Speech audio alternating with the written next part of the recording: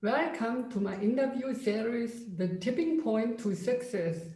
I interview top German designers to take a closer look at their path to success. Is there a decisive event that becomes the cornerstone of their success? To become a serious designer is a calling. I hope that through these interviews, you as a person interested in design will better understand the why of a designer. Why am I doing this? Or as a young designer, you will get valuable suggestions for your own way. My interview today is with Joa Herrenknecht. She founded her own independent design studio in 2012. The Berlin-based studio works multidisciplinary on product design, packaging, and interior design. With an interest in new materials and clear formal language, using minimalism and reduction combined with soft lines and fine colors, Joa creates unique pieces intended to be used at home to evoke a smile. Often your objects surprise as they have a special twist to them, a poetic touch or light sense of playfulness. Back in 2016, Architectural Digest magazine named her one of the 50 best designers in Germany. Studio Herrenknecht has received many international awards. Joa currently lives and works in Berlin and has a young child with the Canadian-American artist Laubier Parsons. So now, a very special and warm welcome to you, dear Joa. I'm very glad to be with you online today. Hi. How are you? Good, thank you. How are you? Fine, thanks. I'm very excited, in fact. That's good. To begin with, I would like to talk about your life path and briefly look back at your childhood and youth. You are born in Saskatoon in Canada and grown up in Southwest Germany. How did it come about? Actually by chance. So my mother or my parents were in Canada during that time, but they never intended to live there. So my dad's from Germany, from the south of Germany, from Baden-Württemberg. And we went back when I was, I think, maybe 8 months, but I kept the Canadian citizenship because I was born there. Oh, so I do feel more German than Canadian, I think. So, so did your parents have any creative professions? Did they have any direct influence to your profession today? They did not really. So my father is an engineer, and my mother always liked art. And when I was maybe 12 or something, she started to become a ceramist. So she has her own ceramic studio at home, and she would get classes to at the Volkshochschule, to parents, to kids and whatnot. But that was almost when I was older, when I was as a teenager.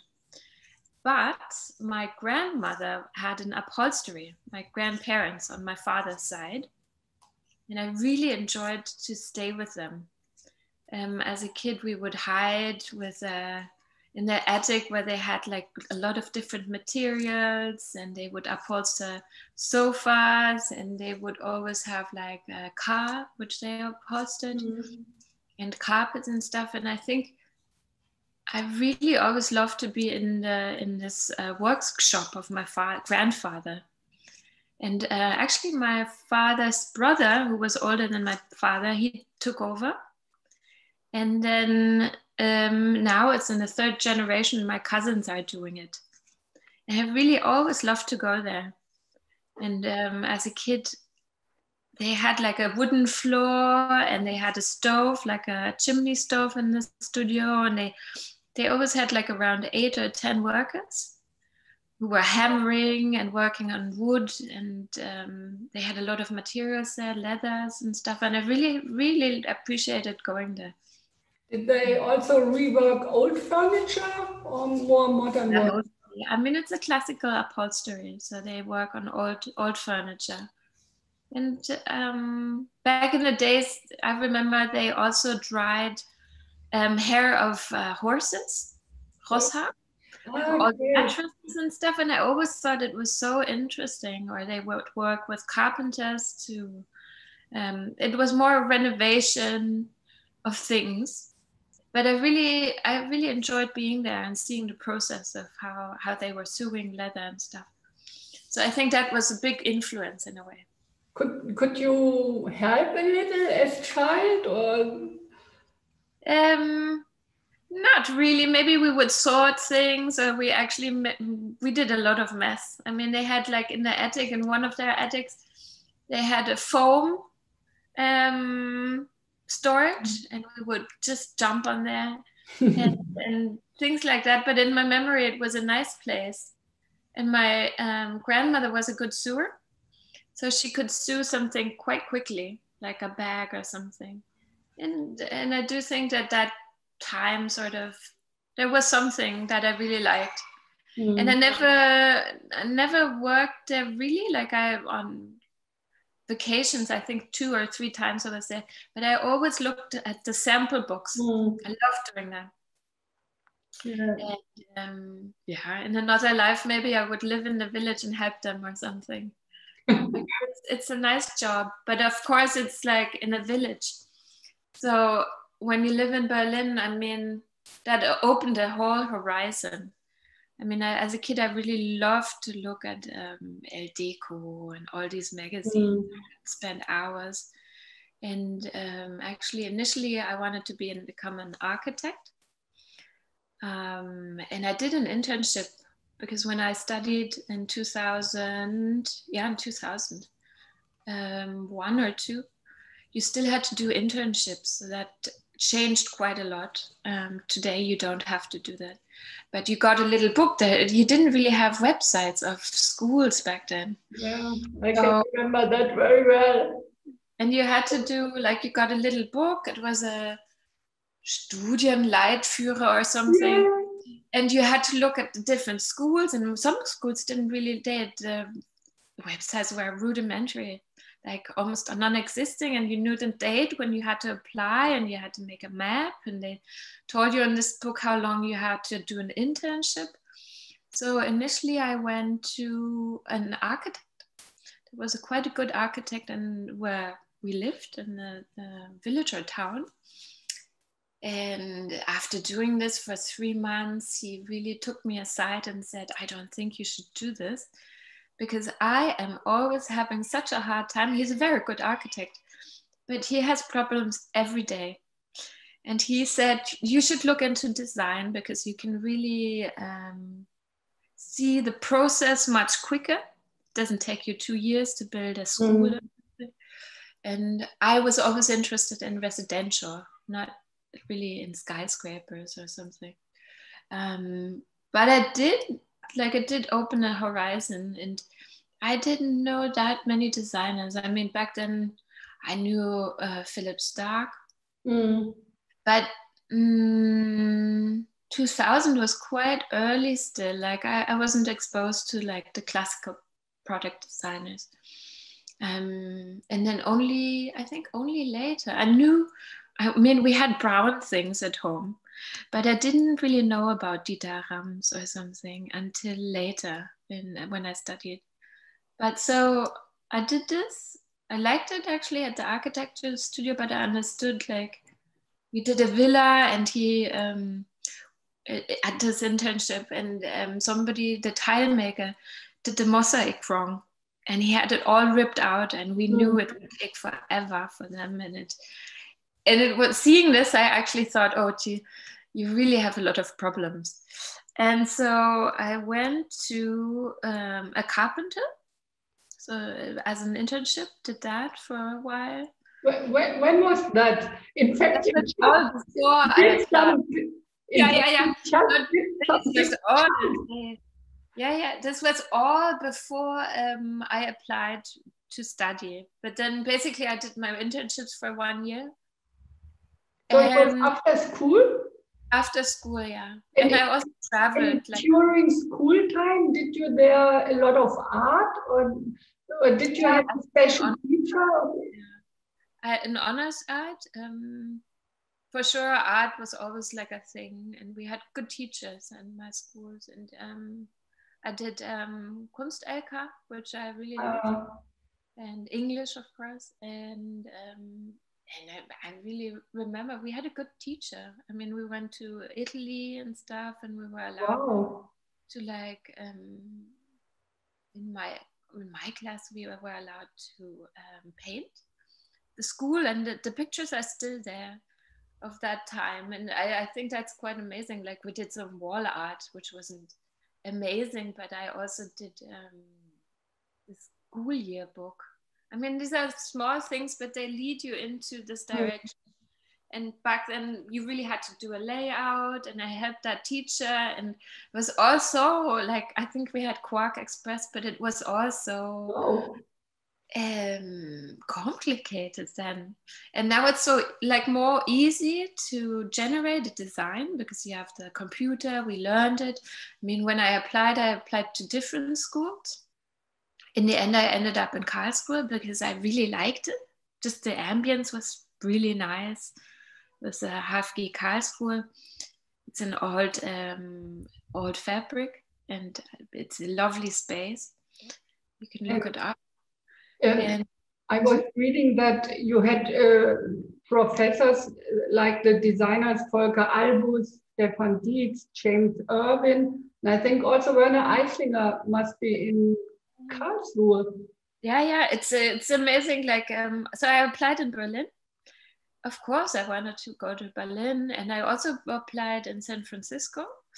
And but when I went, I didn't want to go to San Francisco. I had a boyfriend then in Germany, and when I went to Berlin, I didn't like it so much. I mean, they had like, I don't know, they had like 3 PCs and almost no Macs and stuff. And then I went to Karlsruhe, and Karlsruhe, they had so much money during that time. It was also, this school is quite special. It's set in between 2 museums. So there's the ZKM and the Modern Museum. And in between you have this sort of laboratory school.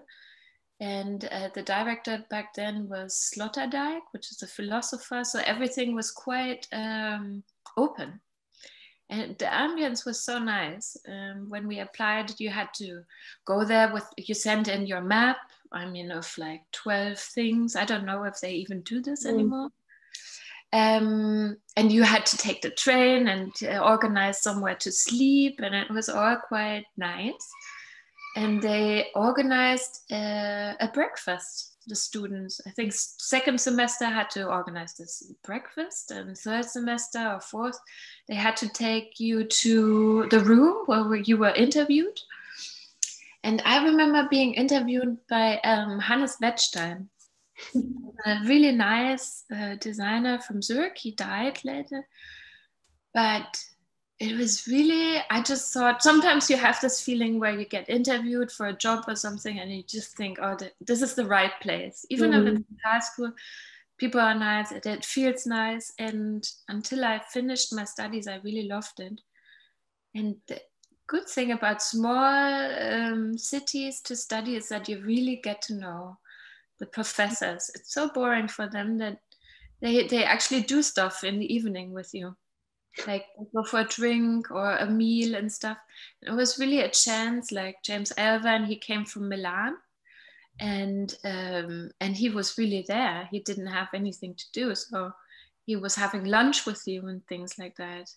Which possibly in other cities, I don't think in bigger cities, if you went to Shanghai or Berlin, they would just go home to their studio and work. I'm not sure if they would have so much time. So I really enjoyed it there. And other people came. I mean, Inga Sompe was there. Nathalie Grassi. Really a lot of people came during that time. Stefan Dietz. Really great. These Yeah. very good opportunities. Not a lot of universities have that, I think. And I think one of the gatekeepers maybe was also Werner Eislinger, for one. He was one of the youngest professors back then. I think he was like 36 or 37 when he started. And he was a professor, I think when I was there, he must have been around 40 or something. But it was always for a project-based. So they wouldn't stay for long. They would stay for 3 or 4 years and then leave and come every week or every second week, but then for 3 days or something. So you really had the opportunity to talk to them and prepare during the time. And then Volker I really like him. I think he was a very good professor. He was opinionated, which was also, he was quite strict. He would not have wanted to cross his way because all our presentations were public. So when you did something, you had to speak up, and the building is made in a way that has extremely big halls. So everybody, the passerbys from a museum could listen, or you could see other students listen from somewhere. And the space was really big. So you could feel intimidated, but you really learned how to talk in front of a mass and present yourself. And I did enjoy that quite a bit.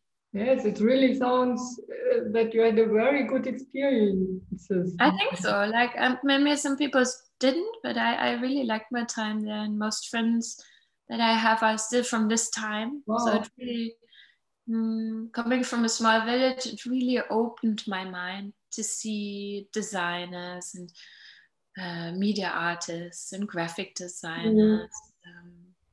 Rambo was one of the graphic designers, and in photography there was also a lot of good people there. So and then you have the philosophers and the art theorists, and I think it's such a nice time to study. Actually, I mean it's widening your horizon for sure. And during that time, you did a 4-month course, 4-month stay at Studio Luigi Colani. Yeah. So I found out that Colani was actually there, and he was quite old by that time. And he must have been in his 70s, I think. Not too old, but still older. And I went there with a friend, and we just applied. And how did you come there? Wasn't it very difficult? No, I think it's funny because if you make it, it's not difficult for you, right? But obviously, sometimes you have to try many times so you get where you want to. But in that time, I think I'm not even sure if we sent a CD in or something. I mean, it was a very different time where you applied with a CD. But we got there, and I was there for 3 months with a friend of mine who's also a designer now, and we had a nice time there actually. I mean, he's quite crazy, or he was quite crazy. He always wore white clothes, and he had a little bit of this age star aura, where he had a lot of time, sort of, but very ambitious still. And he came at 6 o'clock in the morning, and we only started at, I think, 8:30 or something. But he was already there doing his sketches and stuff. And it was really like working for somebody from a different aura, like time.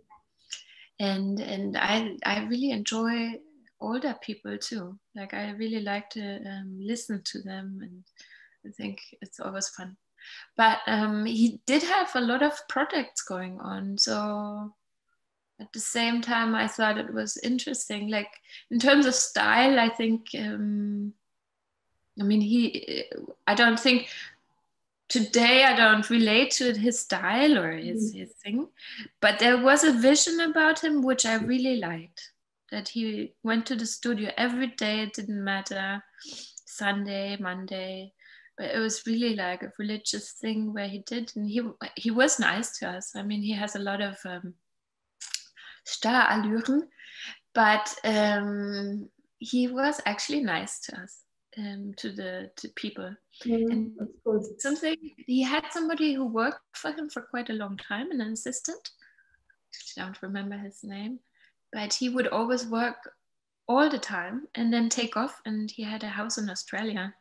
And he kind of seemed a little bit eccentric, and that was actually his assistant. He knew what to do, like he knew everything. And that was also the time where I realized that a lot of designers actually have an assistant in the back who backs them up, and he's actually the person who knows everything. It's quite interesting to see. I saw that later in other studios too. But that was the first internship, and then I worked at the graphic studio, and I always worked a little bit somewhere aside, and I worked in the museum in Karlsruhe where Boros came. I don't know, maybe you know him as an art collector in Berlin, and all these things. How did that come? Do you always want to learn something new every day, or I don't think that all the other students also did so many practical courses in studios like you, or? I'm not sure. I try to stay active for sure. I mean, you have so much time as a student. I could have done much more now when I think about it. But I always enjoyed doing something, being a teacher assistant or the student speaker, or I don't know where the energy came from. But it's fun to be active. I mean, I think what I really like is also meeting people. I really enjoyed this. I was a teacher assistant for someone, and that was really fun. Like, we had to recruit designers and speakers, and it was mainly landscape architects and stuff. But it was fun to actually call them and really like be to Akonchi. Some people who wouldn't come, where you knew that they wouldn't come, but some came, like Bethan Hughes or something from them. And that was kind of nice. And then she was not my professor, but I worked for her. And I had a little studio space or office there. But she recommended going to Patricia Urquiola, which I hadn't really thought about it. And I did. And first I wanted to go to do an internship and work for someone in New York. And I went there. But it was too crazy in a way. I got it, the internship. But then I think a week earlier, I got the invitation to come to Patricia Urquiola in Milan. And I went there for the talk, for the interview, and I just thought it was perfect. So I canceled the place in New York. Right. I went to Milan, and that was one of the best times I had. Between studying and my time in Milan, I really thought that being in Milan really opened my mind totally. Like how people live and how interested people are in design. And that was very different to like even the students I knew, because you would meet people who really had something to say, who were older and really so infused with design in a nice way. Where it was a discussion. Did you learn Italian for that, or did they have so many different people from all over the world that all spoke English? They really had everybody from everywhere. When I started, we were 12 people, and after a year, when I finished, I started as an intern and then stayed as an assistant. We were 28 people, so the studio really exploded. Yes. In that time, and people came from wherever. And most people are not there anymore. I think only 2 or 3 are there from the first team, but I was really in the first team. And then people from these 12 people, I mean, people became other designers who are now well known.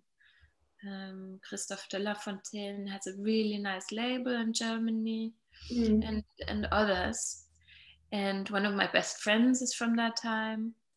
She's a German and lives now in Berlin. And I think that time in Italy was really important for me. So I often like to tell people when they're young, it's good to actually go abroad. I don't think I've ever been afraid of doing that. And always enjoyed like going somewhere else and experiencing another culture and stuff. And Italy was really amazing, I think, for my life. Didn't you wish to stay there? I did, in a way, but I also wanted to finish my studies. So some people stayed, and like my one friend, she went on to work for James Irvine and such. But I really wanted to stay in Karlsruhe and finish my studies. I think that was really important for me. And it took me a long time because, yeah, I was side distracted often. Mm-hmm. And then you graduated in Karlsruhe, but after that you went to New York, and there you've been a design assistant at Joa in New York. This is a very, very interesting design studio, I think, because they have a lot to do also with architecture and also like mankind, the relation to nature, and very modern themes. Mm-hmm. I think the experiences that I had, they always sort of did stuff for the interior as well. I mean, even as crazy as Kolani was, but he also thought about architecture. I mean, he was really thinking about the city in China, and we had a model there and stuff. Yeah, so after I graduated, I wanted to go to, first I worked for a summer for an artist in Berlin, which was also fun. And then I went to New York because a friend of mine from Milan, she was working there as a chef designer. And I got the opportunity to go there, and it was fun. But at the same time, I realized that people in New York are crazy and they work a lot, and you have a very few time for yourself. And I wasn't sure if I wanted to do that, like to totally give me up. But in Milano, it was the same, like you. Yeah, but you would go for coffee in the afternoon, you would have a really nice lunch, and you would in the evening also do something together. And in a way, I missed that a little bit, but it was also fun to be there in New York for sure. And I decided not to stay in New York, also because I had like a relationship that didn't work out in New York. So I did try to find the furthest away point and went to Australia and studied graphic design. I mean, it was really over Christmas that I decided I didn't want to go back to that relationship. And I wanted to still do something with my time and not just work. And so I went to Sydney and studied graphic design at a private college, and that was actually also nice because it was completely different to how I studied before, so open. But it was really very concrete. Like you got in the morning, you got back in the evening, and you had to do homework all the time. And I was also interested in graphic design. And in Australia, I really liked it. I wanted to stay in Australia, actually. And I started my first job. And then a friend that I had, who is actually from Toronto, but was in New York for a long time. He wanted to start a studio, and we were thinking about would we go to London or to New York or where. Sydney seemed so far away, and that was actually the reason I went back to Berlin. It wasn't because I wanted to and go to Berlin back then, but I wanted to work with Antonio, which funny enough, he introduced me to my husband now, or my partner. And we wanted to work there, and he was totally burnt out. He was an art director for Wieden and Kennedy, which is an advertising company, and he was a little bit burnt out. And wanted to party. And after 2 months, I was like, geez, we had a studio and everything, but he wouldn't show up. And I just didn't know what to do. And we liked each other, but I just thought, if I move from Sydney here and I'm not working, lingering around, it won't make me happier. And eventually we separated, and I just thought about what to do. And during that time, I actually won the Red Dot Award for a lamp that I had done as a student, but a company had taken it over and sent it in and stuff. So they asked me if I could extend the collection, if I could do more, because it was really 2 lamps, and I extended the whole thing, and I got work. So I looked for a studio, and that was actually the initial start of my career. So I kind of fell into it. I actually was thinking about art direction, graphic design, and all of a sudden I got back into product design, and I liked it. It was okay. And then, funny enough, like Tony later introduced me at a party in New York to my now partner, which is also funny because if you think about it, there was not much reason for him to be in Berlin. Yeah. That's nice. Yeah, really, it is. So, and in Berlin, because of doing all these other products related to these lamps, you founded your studio. Yeah, I just thought, okay, now if I'm not doing the art direction thing, I will do my own thing, and then I'm reliable, and I know if I'm lazy, nothing will happen. If I'm doing something, it's going forward, and I did it. And I got a really nice studio, and I was dating another designer at this time from Munich, and it also, like, he was already accomplished, and he told me to get an assistant, and I was just like, I was overwhelmed because I just started, but I hadn't really done a plan. So then I thought, okay, I should go to a design fair, but I wasn't sure about the product I would show. And back then it was DMY, initiated by Werner Eislinger, our professor, and others. And I sort of stumbled into it. So the first year I didn't really know. I did this design fair, and Design Boom picked it up. I did some lamps out of Tyvek, out of paper. But it was still kind of figuring out what I wanted to do.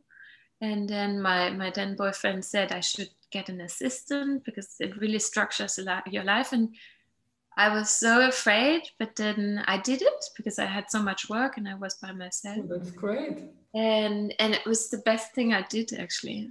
It's really nice to have an intern or an assistant because you have to structure your day. You have to really think about what you want to do. You have to make a plan for the day or for the week or for the month. And then there's a rhythm. And going to fairs and exhibiting for the first year, like Salon Satellite, which is a furniture fair for young talent, during the main fair in Milan. It's always in April. It really structures you. Like you're not that fast when you do product design things. It's not. How did you get all these customers? Was it from mouth to mouth because of your first work, or? No, it was really like it was really like going to this fair, to this talent show. So I went to my first fair in 2013, then I did 14 and 15. You were allowed to do it 3 times, and you had to be younger than 30, which I was.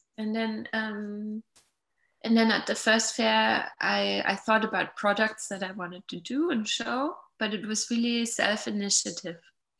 So I didn't just want to do a carpet. I did a carpet and a vase and a planter and candle holders and a table. And you went there to find producers. That was the initial thought. We weren't supposed to sell anything at these fairs too. And this is like the core, I think, of the old school furniture or product designer in my mind. which I kind of relate to when I think of Milan and all these old designers who actually did everything, right? They didn't just do glasses or something. They were author designers and they worked with companies. And so at my first fair, I did it with 5 people, and we shared a big booth. Different companies came and they wanted to publish things, and one company came from New York, Design Within Reach, which I didn't really know, and that here they're like one of the biggest guys, and they have Herman Miller in their program, a lot of designers. And then Bolia came, and it was really just like getting to know each other, and out of this time a lot of things happened. The second year I went, and the third year, and the magazines came, and all these interviews happened. And then, so I did 13, 14, 15. 15, I was pregnant. I think I was 7 months pregnant when I did the fair, and I had a booth with my friend from Hamburg. And it was really a little bit on the edge. I mean, 7 months pregnant, you'd sit there every day for a week and stuff. But it was really still fun, and I had interns who came along and stuff, so it was a good time. And then I got a little bit crazy when my son was born, my first son, and I did an interior job for a fitness company in Berlin, and yeah, and then I had to step down a little bit. So I knew, like, I was starting, first I had a studio, but I had to move the studio to my living room because it was too much. I always wanted to be there for my son as well. And so I stepped down after a year, I think in 16, 17, I really tried to make it a little bit more calm. And then I got a new studio because working from the apartment was too crazy. And then I got a new studio just around the corner in Berlin. And we worked there again quite a bit. And often for Bolia as well, but also other studios. And I did a textile collection with a really nice company from Norway and some Scandinavian brands. And it was a nice time, I think. In a way, I really liked to be in Berlin. I still think that Berlin is a super place in Europe. Does childcare work well in Berlin? In Berlin, it does, yes, yeah. I mean, you get the kindergarten for free, and now everything is different with COVID. But yes, it's great. I think it's a really nice place to have a family in Berlin. It's great. I hadn't thought that because it's such a big city, and with small children, it's not easy in a city, I think. Yeah, I mean, one of the things is that our grandparents weren't around. So Lee's parents are from Toronto, and my parents are in the south of Germany. I think that's a real thing. If you want to be active. And now with the second child, I mean, for sure, we're thinking about things like that, because you have to organize your day and stuff. And childcare is until 3 or 4. And if you want to work, I mean, you need the time, right? So that's for sure something to structure. Yeah, about. And Berlin, I think it's really definitely the capital of design studios. There are so many design studios, I found out. And is that a curse and a blessing at the same time? Inspiration and competitive, or how is it? I think it's good. I think I always enjoy when there's a lot of creative people there. I think it's really good. And I think it's good to be in a big city like Berlin. I think, actually not sure if it has the most studios. I mean, there's like London. Yeah, I mean for Germany. In Germany for sure. Mm. One of the reasons I went to Berlin or stayed in Berlin was because in Munich, actually, there's really good designers. Or during that time, there was really good designers. I mean, Gritschet, she moved to Berlin later, but he was like a design guard in Munich. It was such a present thing. And then my professor Stefan Dietz was there, and Nitzan Cohen was there, and really strong men were there. And I thought Berlin would be a nice place to go as a young woman, because it wasn't defined as like a male design city or anything. And it gave you the freedom to like try out and be inspired by other things. Right. And there's a lot of international influence. I mean, my partner, I can't say boyfriend because we're too close, but and we're not married yet, but I say partner. Leaf is he's American. He was living in New York for a long time, for 25 years, and then came to Berlin and doesn't really know how to speak German. He gets by quite well. And so there's a lot of international people from Israel, from London, from New York, from everywhere, and that's actually quite good. And I think that there will be a lot of new studios in like 10 years or 15 years, because there's a lot of international people which you might not know yet, besides the German ones. So that's great. Yes. And right now you spend a lot of time with your family in Canada, like I heard of you. Yeah. Right now you did some holiday in a small cottage and spent Christmas and New Year's Eve there. I saw your photo at Instagram. It looks really very wonderful with the snow on the trees and all that. Yeah, it's quite a nice place. So we are trying to spend some time here for sure. And now with the lockdown, we're here. And Leaf's parents live here. They're both artists, which is nice. And we're thinking about where we want to live in the future for sure. Because it's quite close, and to New York, it's not far. It's just an hour by plane, and I would like to stay in Berlin. So for sure I will keep my studio in Berlin, and we're based in Berlin. But we will see how we can do this transatlantic thing. I mean, that's a little bit on top of everything. If I was by myself, I would stay in Berlin for sure. But of course, you have a family, and you have to think about it. And we have 2 kids. So my youngest son is 1 now. And so we will see where we will stay on the long term. But we will always keep a foot in Berlin for sure. Or in Germany. I feel very close, I think, to Europe in a way. And I think most of the companies that really I want to work with are in Europe. Maybe in Japan or something for the future. But we will see how the transition could happen, how I could be able to work in the States. But I think if traveling is possible again, you will be fine.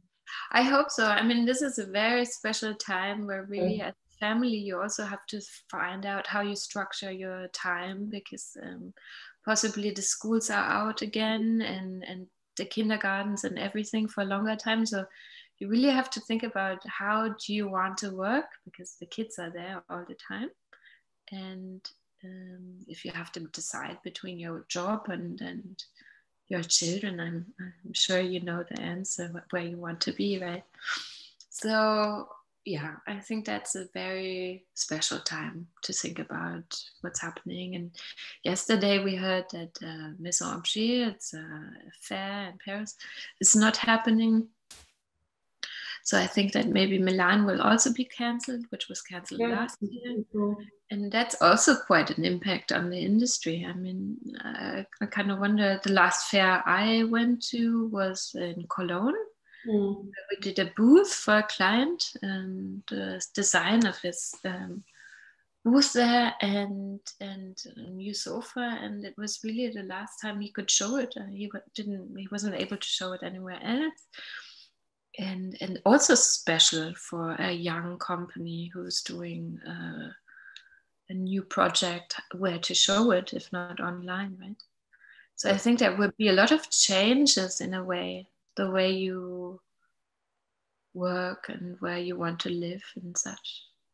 Yeah. I think it's nice to live in a city personally, but maybe there's examples in design. There's Nils Holger Moorman, who's not living in a city and is quite doing well still. So I don't know. Who knows?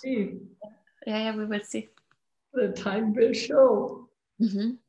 So this leads me now directly to my last point. What's like your personal review on your path? Do you have a recipe for success?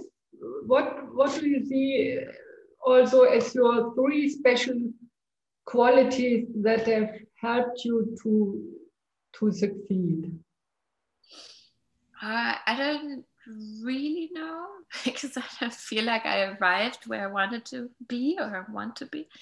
So it's really, you would have to ask me when I'm 80.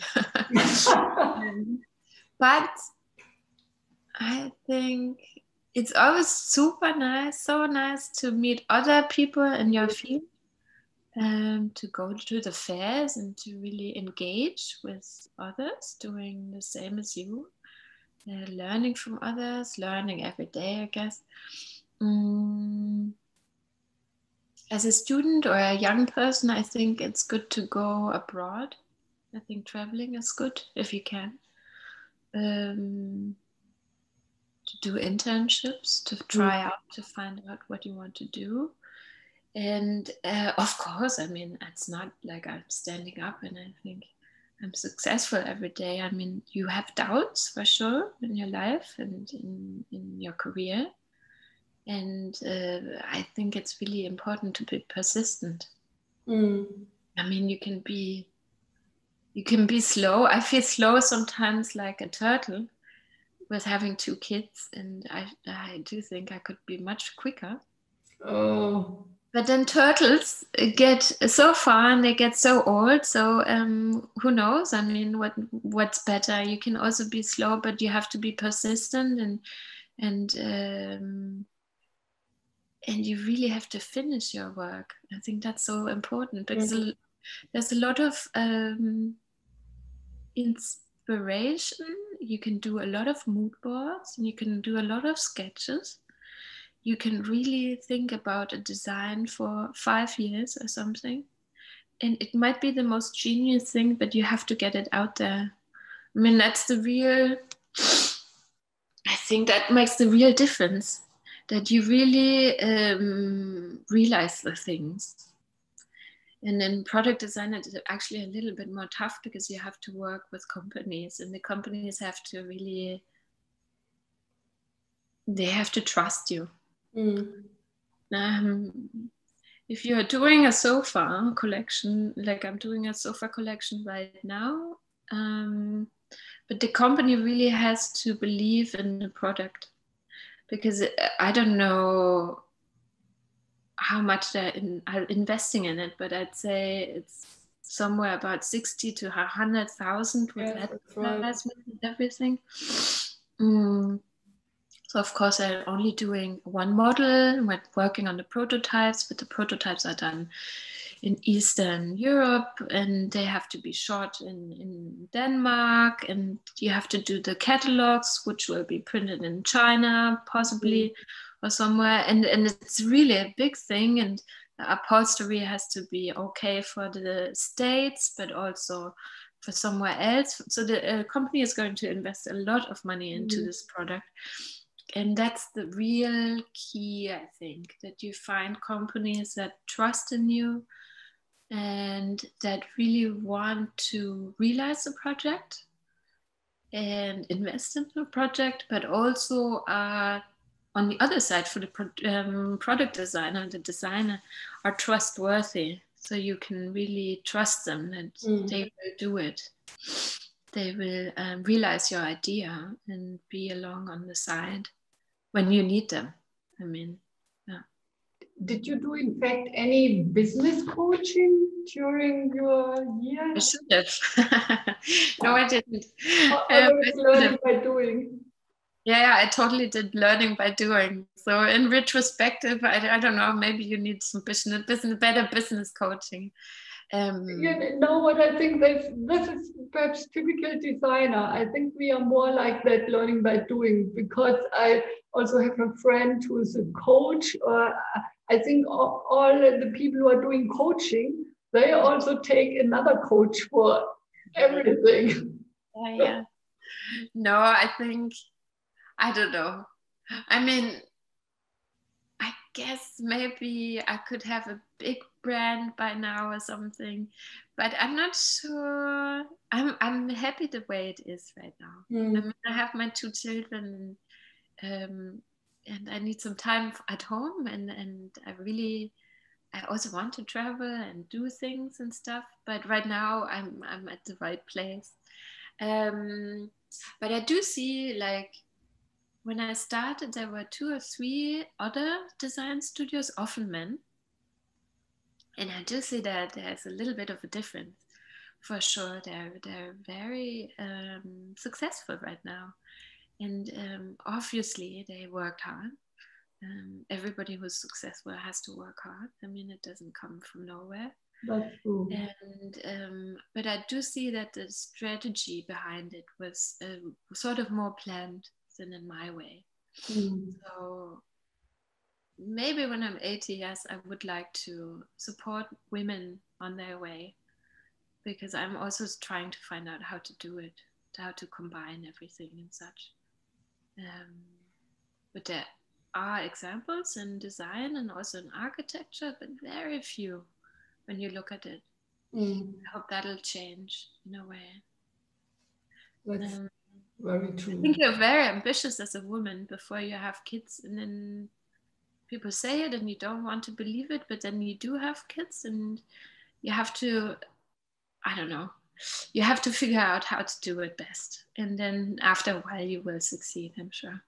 Yeah, with kids, you are more reacting. A lot of times you are more reacting. They are just sick and at home, and you're the mother or you're the father, and you have to be there. Yeah, that's, I mean, but I mean, these amazing designers like Patricia Occhiola or Mela Jongerius, who also lives in Berlin, and Ignace and P, they all have kids, so they figured it out. And then it's a little bit of devotion and taking the time to have the time for both. You know what I experienced, I think, especially in the very first years, the kids are the really biggest training for creativity in the whole world. Yeah, maybe. Yeah, because every day you have to develop new ideas, how you can keep them, what they should do. There are so many things. You always have to be creative. That's true. Yeah, it is a little bit a different way, but how they're creative.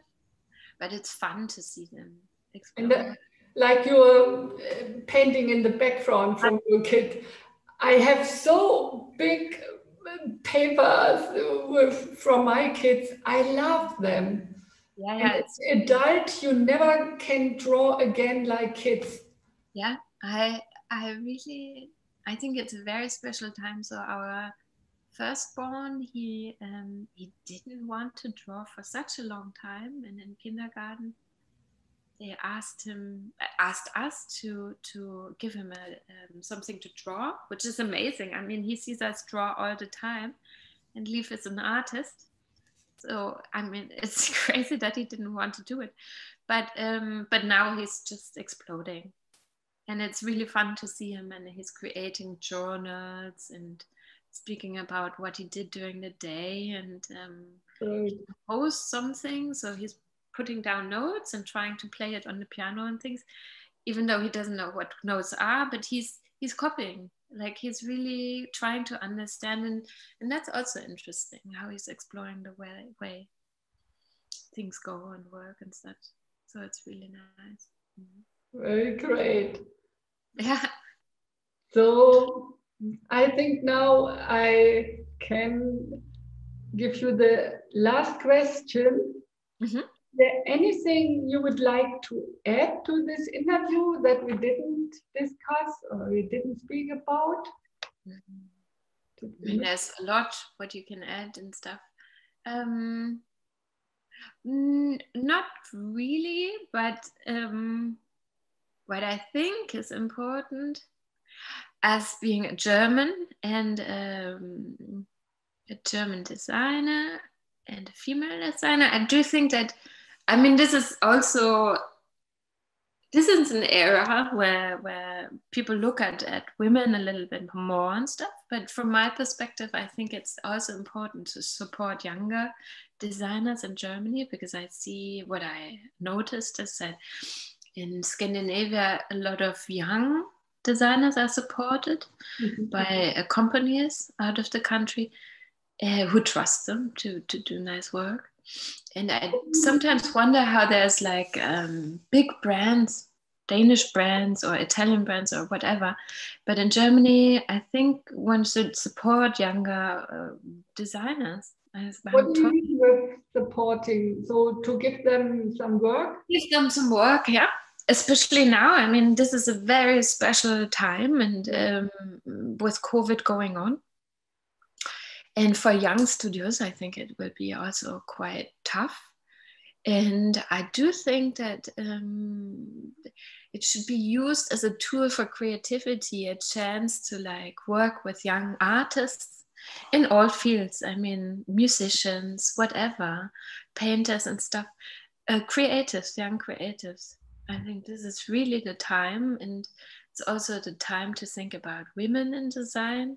Luckily, people are starting to do this, and they're also rediscovering older women who have been doing this for all the time, but they haven't been noticed. And I do think, yeah, that one should support each other in this time. And if you have the possibility, you should do this. And especially in Germany, I think that people should really look at what they have as cultural heritage, not only Bauhaus, but also what's there, what's happening right now. Who are the new young generations? I mean, we have a lot of people who are quite successful and doing well, but I also think that the next generation should be appreciated and also noticed. And there's a lot of work to be done there, for sure. Yeah. Yes. So then I really thank you very, very much for this wonderful interview. Thank you. Yes. All right. And I thank all the viewers for watching us. And I really hope that you also enjoy all the other interviews, because they are really wonderful designers in the interviews with very great life paths. And yeah, totally. So I'm looking forward to it, especially because I heard that I'm one of the younger ones. So it's nice to listen to somebody who's older, how they did it, for sure. It's really, and I think really all have different points. So something very special. So it's really interesting. It's a good challenge. Yeah, it's always nice to talk to people, for sure. So I say bye for you now. Bye. Happy New Year. Yes, Happy New Year too. Yes.